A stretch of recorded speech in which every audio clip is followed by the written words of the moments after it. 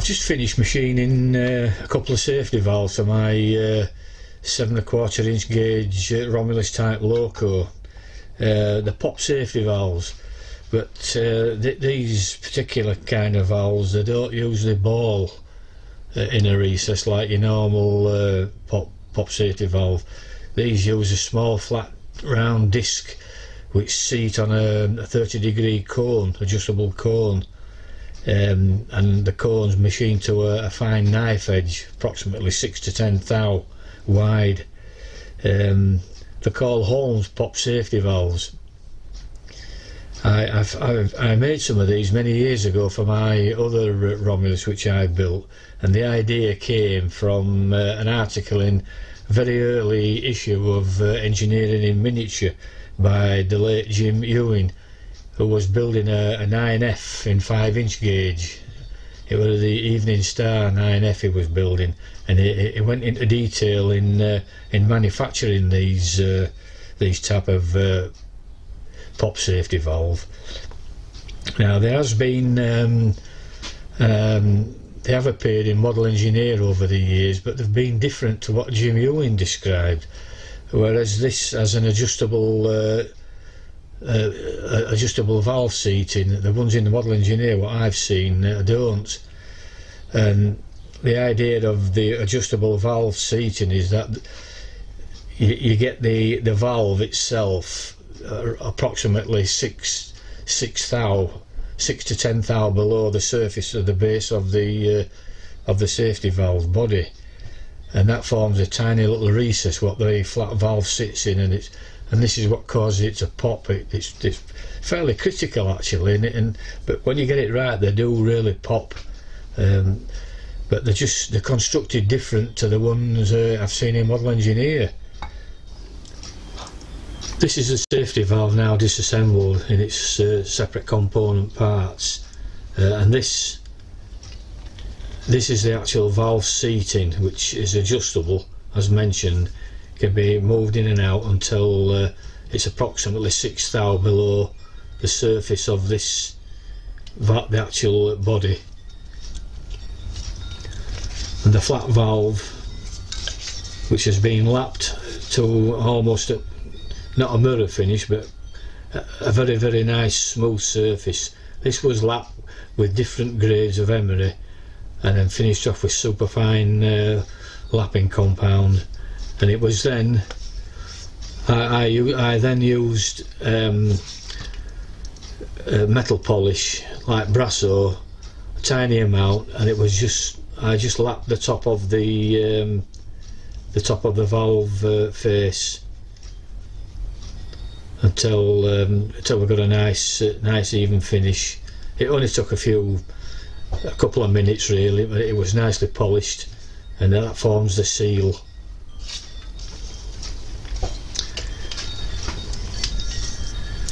The back of the valve is recessed, and the point of the spider end is self-centered in the valve.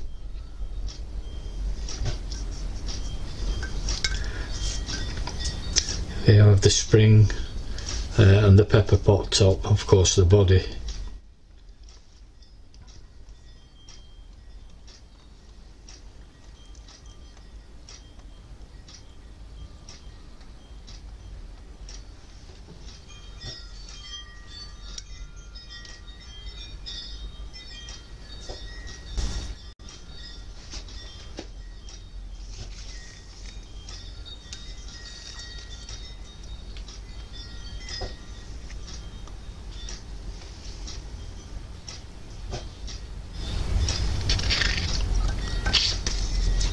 Now with the pepper pot top.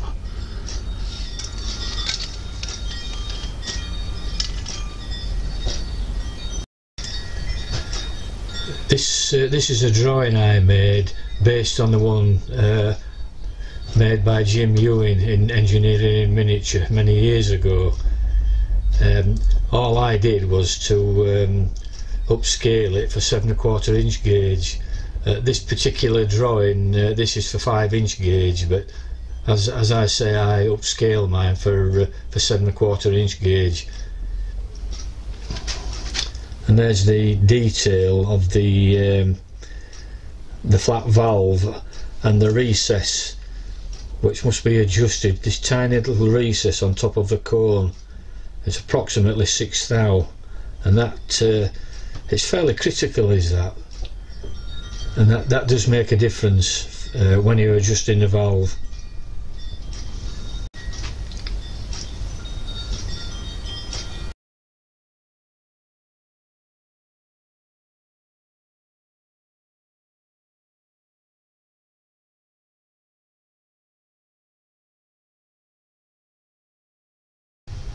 Here we see the flat valve seated on the cone in the body of the safety valve.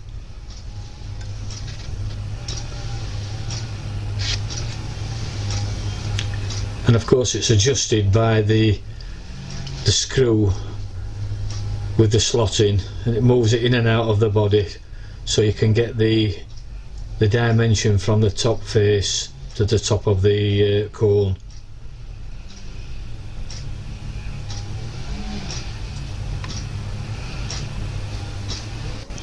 Here we have the safety valves temporary mounted on the loco, obviously not screwed down.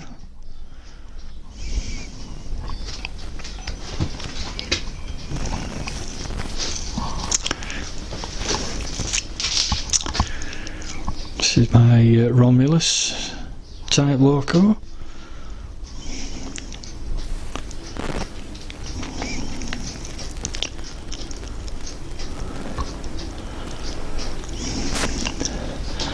It's in the final stages now of finishing.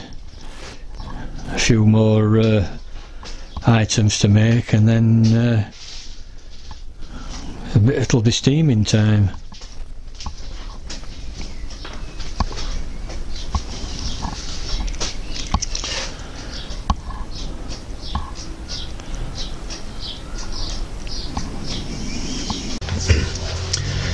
Obviously you have to set these valves, or any valve really, while your engine is in steam, and all I do is I use an adapter, and this fits into the top plate of the dome, and it's just an ordinary ball valve, on-off ball valve, and I just fit the safety valve into the adapter, and then when the engine's in steam, try the valve, and then if it needs adjusting, turn the ball valve off, and then take out the safety valve, and then do my adjustments, reposition it, turn back on the steam, and try again.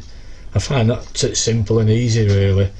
It's better than lowering pressure on your boiler and then taking your safety valve off and then having to raise pressure up again.